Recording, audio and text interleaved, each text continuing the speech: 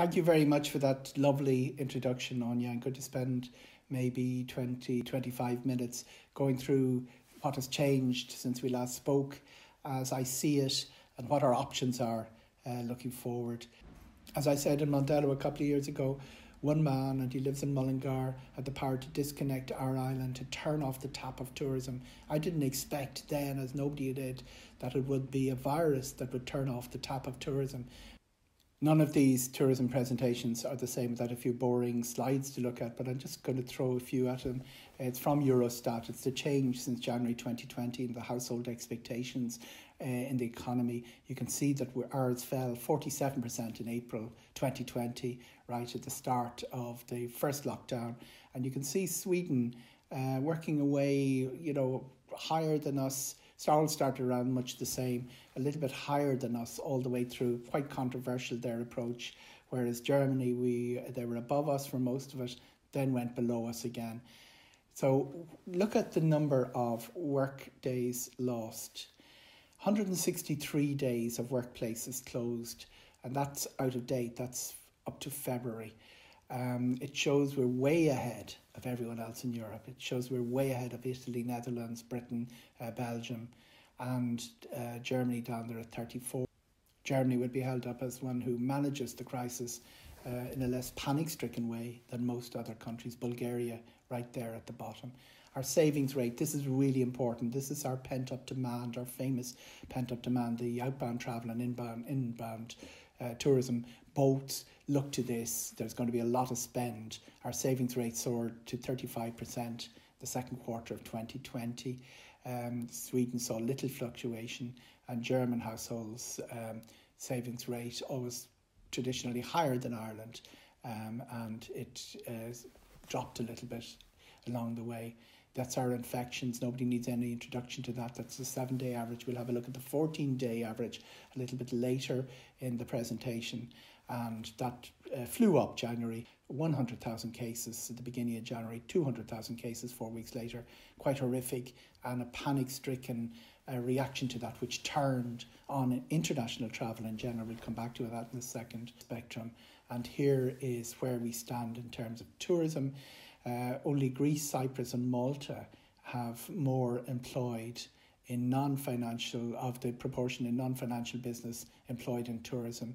We're ahead of Austria, Spain, Croatia, Britain ahead of Portugal, which always surprises me initially. Everybody else below 10%. There, the scale of the impact in a couple of figures. I don't think anyone needs any introduction to that from their own personal experience. And how have the sectors responded to it? Aviation sector, very robust. People would have heard Michael O'Leary, Eddie Wilson saying to the government, get your house in order, get your vaccines rolled out. We're ready to return to the sky. O'Leary's been doing something interesting. He's been keeping his pilot certified. If your pilot is furloughed, he has to go back into a simulator. Michael O'Leary's been keeping them a couple of landings, a couple of takeoffs, to keep them within their licensing. He's also been keeping the aircraft certified so that they won't have to go back for the series of checks. It's a very safety-specific industry, and we could see a bit of a traffic jam. Let's say there is a sudden return to the skies.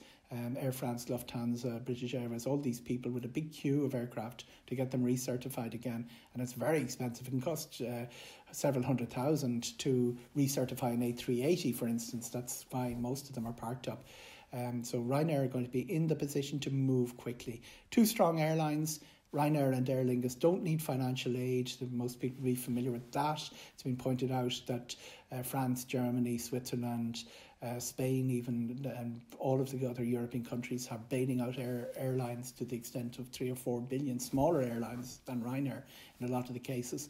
The Irish government isn't being called on one loan for 150 million specific to Aer Lingus.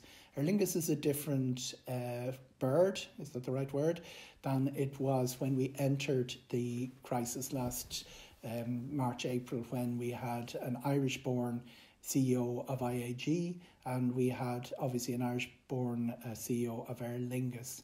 Now Sean has gone to be CEO of British Airways. We now have a Spanish-born CEO of IAG and British, English-born CEO of Aer Lingus. that sounds a little bit more scary than it is. Aer Lingus aren't going anywhere. Their brand is so strong in Ireland, a really strong brand, very strong in America as well. I always instance they're one of only two brands, Irish brands, to have been mentioned on the hit show The Simpsons over the years. But what it does mean is the expansion they might be looking elsewhere, particularly if we have a government who is not interested in connectivity. What will happen is that, the new aircraft that are arriving, the A320 LR, which I talked about in Mondello, it's really important because there are 100 fewer seats to sell. 100 fewer seats to sell means routes are viable that would not otherwise be viable. That means the likes of Minneapolis came onto the Dublin departure board. Manchester has had a bit of a turnaround. Obviously, when traffic fell, Virgin pulled out, a lot of the charters pulled out, still hadn't quite recovered from the loss of Thomas Cook a couple of years ago. So what Manchester did was went to Aer Lingus, and we're moving 4 of their aircraft there at one stage, and I'm not sure if it's still true, it looked like the flagship of the fleet, St. Patrick, might actually be based out of Manchester. So a couple of A330s and 320s will be going there. So what that means is that the opportunities that were there for particularly Shannon and Dublin will probably be seen as available to other airports. Edinburgh are also smelling around Aer Lingus in the hope of getting some of their aircrafts. It means that we'll still have our traditional New York, Chicago, Boston, but the exciting new stuff, the great excitement of getting a new route to Seattle, for instance, will we see less of that? Will we see that happening in Spanish and English airports in the future and not in Ireland? Remember, it's a Spanish-owned company now, Aer Lingus. And these routes take hard work. You take an example, the Toronto route for Shannon. That was up against, from Air Canada, that was up against serious competition. There were 6 other airports looking for that, 6 other tourist boards. Las Vegas, for instance, were in there. They can do 3 rotations from Toronto to Las Vegas every day, whereas you can only really do one, Shannon one. It does release the aircraft a little bit earlier than any other transatlantic aircraft. But Shannon won that debate, won that argument. And all those arguments that were won, that are serious. There are some people in the room who know all about how hard it is to market something when you're on the fringes. All of that hard work could be undone on connectivity. Connectivity's in trouble. The European aviation controllers, Eurocontrol, another Irish guy, the Irish do aviation very well, Eamon Brennan, in charge of that.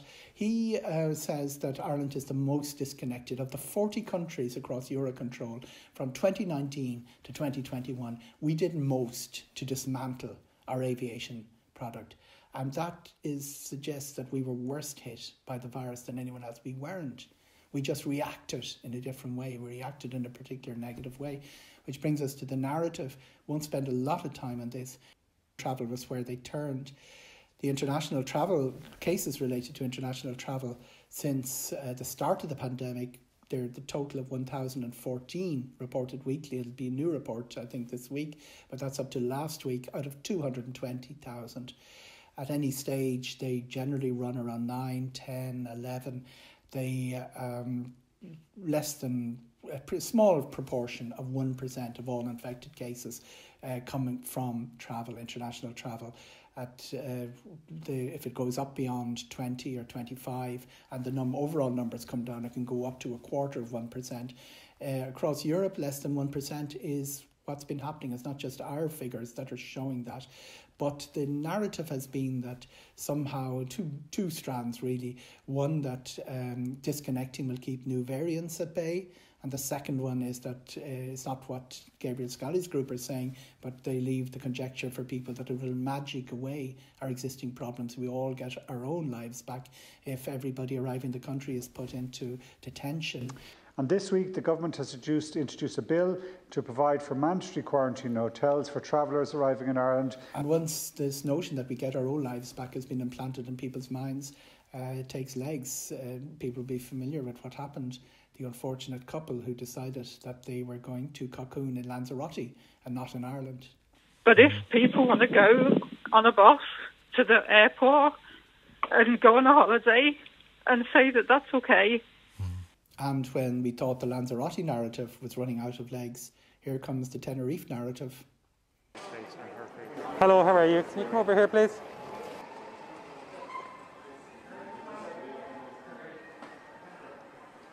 Have you got a copy of the medical appointment? What time is your appointment tomorrow?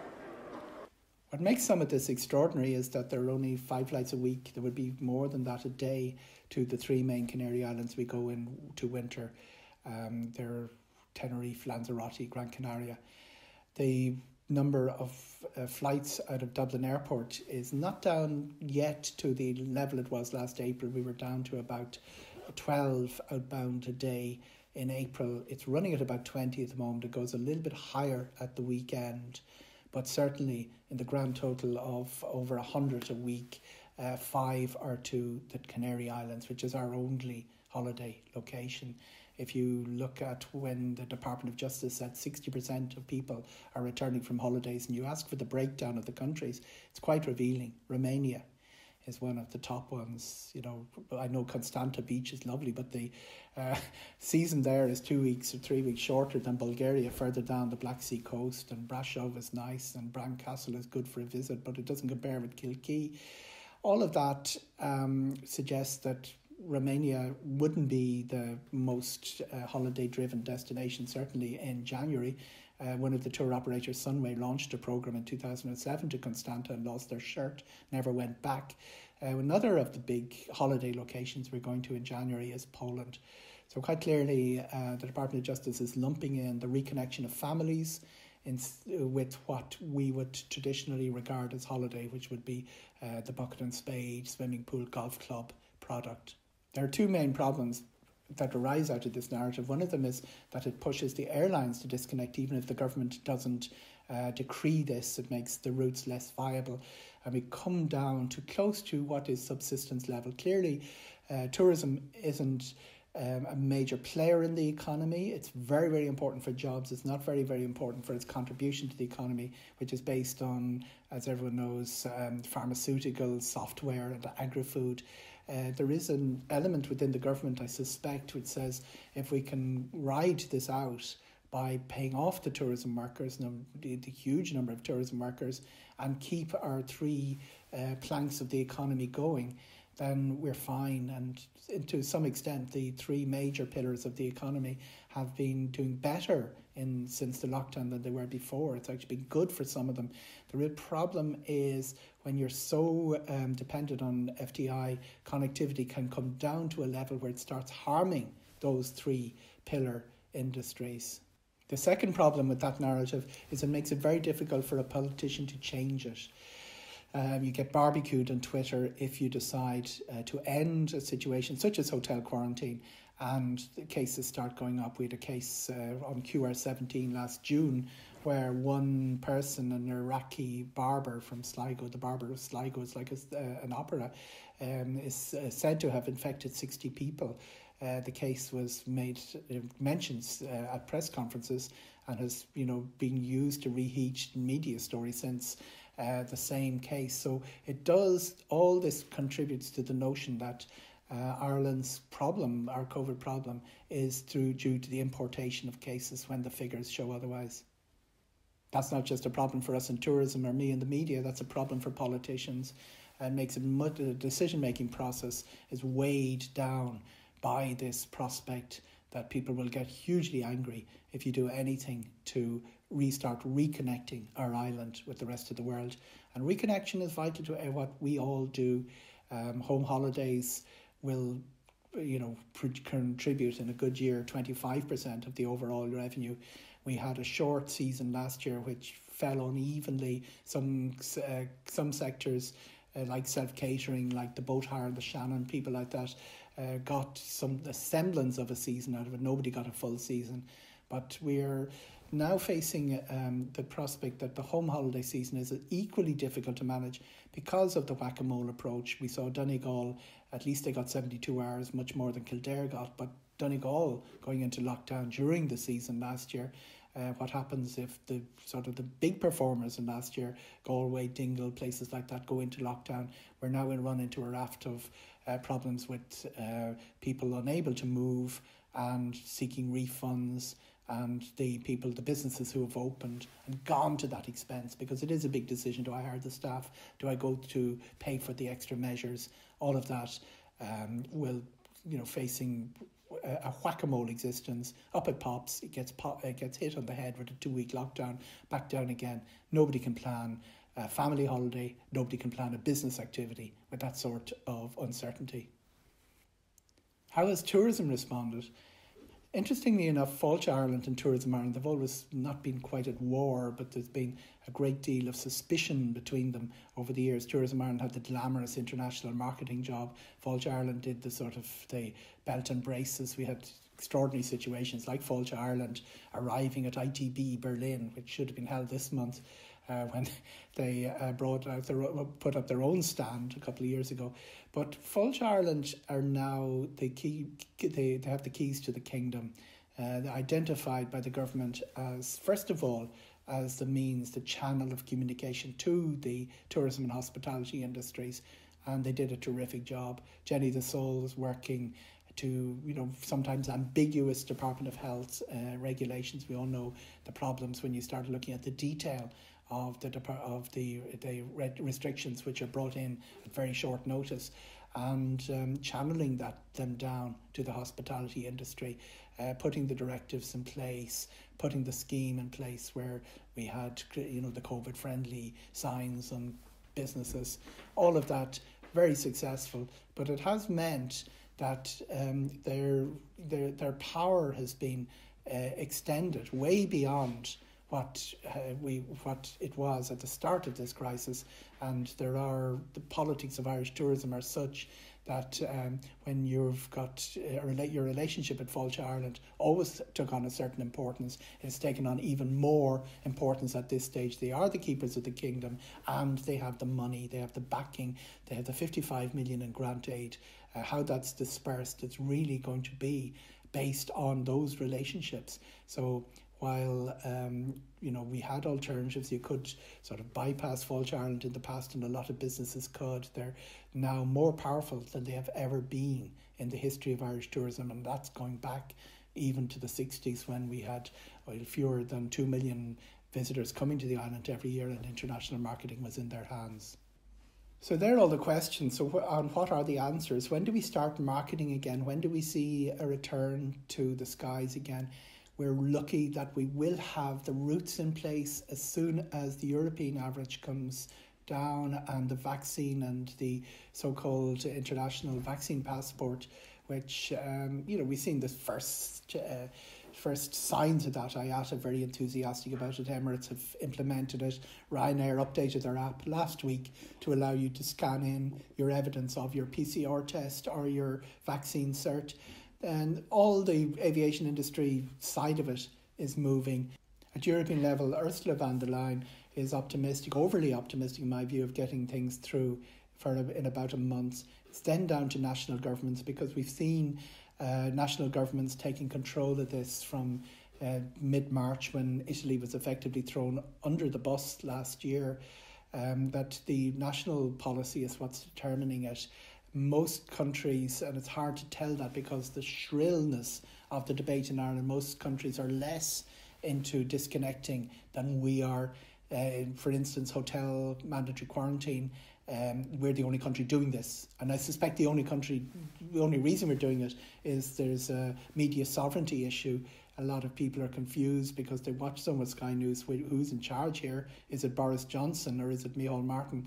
And because Britain brought it in, there was sort of a hue and cry to do so. No other country has done that. Cyprus, Hungary brought it in for English, almost a reciprocal measure. Cyprus have now decided that a vaccine passport will mean that there won't be mandatory hotel quarantine. Norway has it, but not for Norwegian citizens returning home. And remember, the people going through the airport at the moment, we're down to a very, very small proportion. Most disconnected country in Europe. Most of those are Irish people returning home. Things like the mandatory quarantine are moving us in the wrong direction. What do we do with planting the notion that Kildare is a great county into people's heads? That can be done all the time, and this notion that people are looking at more travel videos than they were before. I'm not exactly sure that that's true, but certainly the product that we market, we can make big decisions on that now, and we could also do things that normally we don't have time to think about. Time to take the paintbrush, not just to the premises, but also to the entire product, reimagining it. Quite clear, outdoors, wind blowing through your hair, up on the horse, or out walking in the bogs. They're the sort of product that will thrive post-COVID. Big queues for Pirates of the Caribbean and the Orlando Sun, or 5,400 people on a cruise ship, or jumping up and down on Temple Bar. That's not the sort of imagery that is going to get people excited for post-COVID travel. So all of that is there for us. The timing of it is that most people are saying September is going to be the new January, that we may be open by then. With the aviation is ready to jump, whether the government wants them or not, they're ready to jump. The government can regulate that with the 14-day self-isolation and with the mandatory hotel quarantine, which won't make a whit of difference to our case rate, in my opinion. If politicians are brave enough to start backing off that disconnect narrative, everything can happen fairly quickly. After that, if it doesn't happen, we're now looking into a whole new set of problems. Do people make the expensive decision to open up again, hire staff, put all the extra measures in place that are required under the health legislation for a short season, where all your revenue could be eaten up by a sudden lockdown? Our job in this virtual room is to get that tap turned on again. We'll do what we can to do so on the media side and on lobbying side. And people like Eoghan O'Mara Walsh are repeating again and again and again. Tourism isn't the biggest contributor to the economy, but it is the huge contributor to employment, 270,000 jobs. Listening to Eoghan O'Mara Walsh, listening to Ruth Andrews, the big concern is that we will lose capital to the industry. The banks will make it much harder for you to get the loan extensions, the overdraft, and to get the funding that you need, that the personnel will be lost. Hospitality was traditionally an entry level, all kitchen porters and waiters, but it's now quite a sophisticated industry, and the brains that were driving that industry might be looking elsewhere. They're talking about survival, hunkering down, getting what supports they can to get through 2021 and into March 2022. All of that remains to pan out. Even a short season will help make life easier, but it's certainly going to be 2022 before we can start planning coherently again. And it's our job, everyone in this virtual room, to get that tap that I talked about of international tourism. Remember, 25% of our revenue comes from domestic, 75% from international. It's our job to get that tap turned on again. Research by Tourism Ireland shows people are ready to travel again. UK, frightened as we are, Ireland is a market they're familiar with, close to. They'll go close, they'll go familiar. Germany, France, both looking into Ireland as a good option for post-COVID travel because of our imagery, that west of Ireland, wind through your hair sort of stuff. America, obviously a very, very strong brand. Our four key markets that we've done all our work in over the last 20 years are the ones that are going to help get us out. It's a big question, is when and how that is going to happen. And from a government's point of view, not from an industry point of view, from a government point of view, there seems to be no direction as to what our exit strategy, how that's going to restart. How are we going to restart? I'd like the Tourism Task Force to have done more of that. I was a member of it myself. I can't blame anybody else. But it turned it largely into a shopping list of support measures, which is probably what it set out to be in the first place. But the 2021 not lost, and I'd love to see it returning in big numbers. And the air aviation is probably more important than anyone else in this. That's the one thing that's in place. Everything else is uncertain.